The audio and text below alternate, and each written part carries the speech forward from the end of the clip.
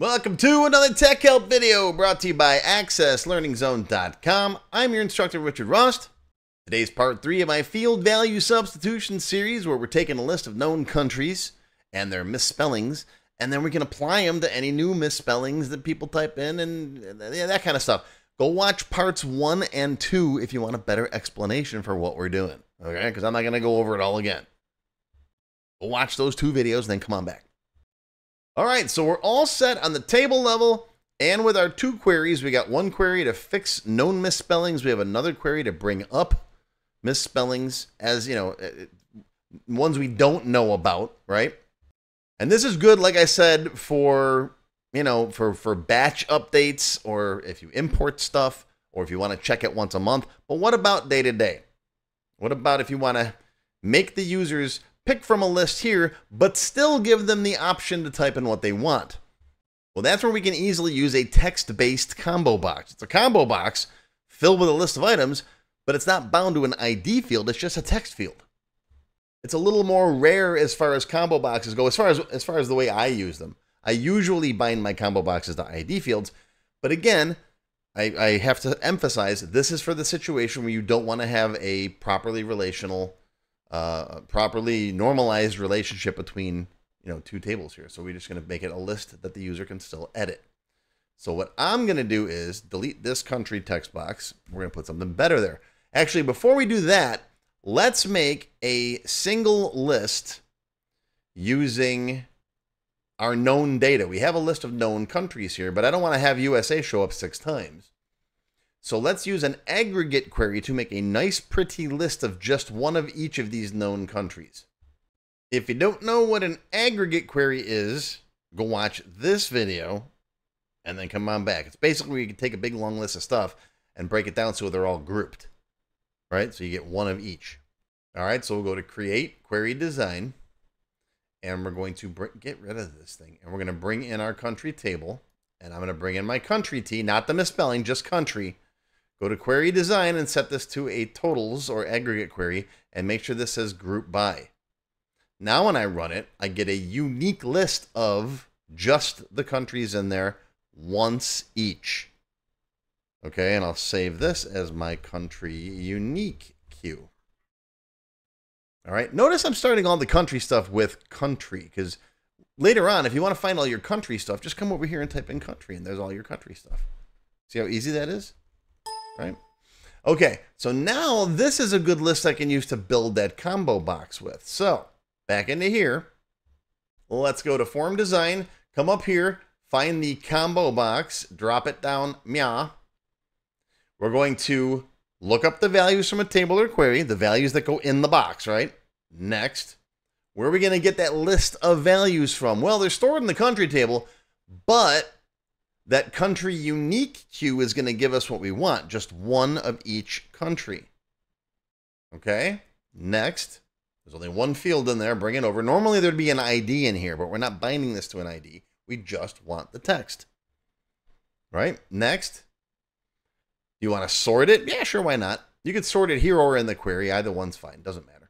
Next, this is what it's going to look like. Resize this if you want to. Notice there's no bound hidden column over there, that's fine. Next, what are you going to do? We're going to store that value as text in the country text field in the customer form. Next, what label would you want? Country is fine. And don't forget, name your combo box too. I wish the wizard did that. Access team, hint, hint. Open this guy up, go to all, find the name, and we're going to call this my country combo. Country combo box. All right. And then I'm going to use a little format painter and get that label color. Okay, slide that up. While we're at it, let's put it in the tab order where it belongs. Instead of country combo at the bottom, we're going to put it after zip code and before notes. So when I tab off of it, it goes over here instead of the next record, right? That'd be another thing on my wish list for the Access team.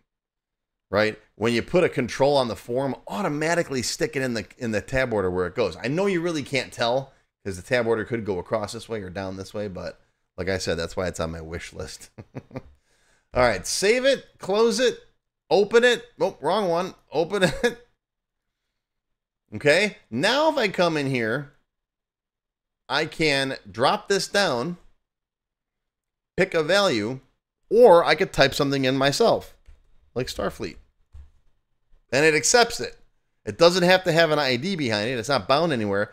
The actual data, the text that I type in, is still being stored in the country field, even though I can pick from a list of options. Right? It's a nice option to have for combo boxes. I don't use this often. I really don't. It's rare that I do this, where I have a combo box based on just text and it stores text in the table. Usually it's based on an ID. So now the user can either pick from the list or type something in. If you don't like what they type in, you could still go through here. You could fix this. It'll fix any known misspellings. You can check for unknown ones. Oh, there's Starfleet. What do I do with that? Well, that's for you to decide. Add it to your table. Yell at the user. Fire them out of a cannon. Whatever you want to do. Now, if you do want to force them to pick from the list, which totally defeats what we're doing here, you can set limit to list equals yes. If you come in here to go to the properties, go to data, there's limit to list. You can set that to yes. Then you're forcing them to pick from your list. But that defeats what we just built. You want to still be able to allow them to type in a value, right? Now, what if they type something weird in here like Starfleet, okay? You then have the box A check to see if it's a known country. If it does, you're good. B, check to see if it's a known misspelling. And if it's in that list, you're still good. Make the substitution at that point. And then C, if it's not in either of those lists, ask the user if they're sure they want to add it. Say, hey, Starfleet isn't in the country table. Are you sure you want to add it? And if so, let them add it anyways. Wouldn't it be nice if you could do that? Well, you can. And we're going to do that in the extended cut for the members. Silver members and up get access to all of my extended cut videos. Gold members can download these databases, and everybody gets some free training. So check it out. Click that blue join link below. But that is going to do it. That's your tech help video for today. Hope you learned something. Live long and prosper, my friends. I'll see you next time. If you enjoyed this video, hit that thumbs up button right now and give me a like. Also, be sure to subscribe to my channel, which is completely free. And make sure you click that bell icon and select all to receive notifications whenever I post a new video. Do you need help with your Microsoft Access project? Whether you need a tutor, a consultant, or a developer to build something for you, check out my Access Developer Network. It's a directory I put together personally of Access experts who can help with your project.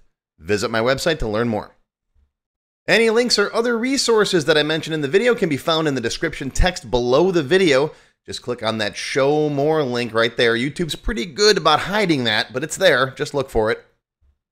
Now, if you have not yet tried my free Access Level 1 course, check it out now. It covers all the basics of Microsoft Access, including building forms, queries, reports, tables, all that stuff.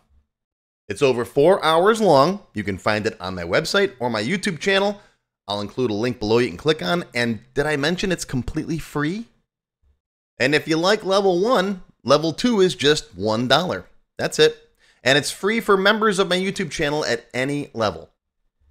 Speaking of memberships, if you're interested in joining my channel, you get all kinds of awesome perks. Silver members get access to all of my extended cut tech help videos, and there's hundreds of them by now. They also get one free beginner class each month, and yes, those are from my full courses. Gold members get the previous perks plus access to download all of the sample databases that I build in my tech help videos. Plus you get access to my code vault where I keep tons of different functions and all kinds of source code that I use. And gold members get one free expert class every month after completing the beginner series. Platinum members get all of the previous perks, plus they get all of my beginner courses, all of them from every subject, and you get one free advanced or developer class every month after finishing the expert series. And you can become a diamond sponsor and have your name listed on the sponsor page on my website. So that's it. Once again, my name is Richard Rost. Thank you for watching this video brought to you by AccessLearningZone.com. I hope you enjoyed. I hope you learned something today. Live long and prosper, my friends. I'll see you next time.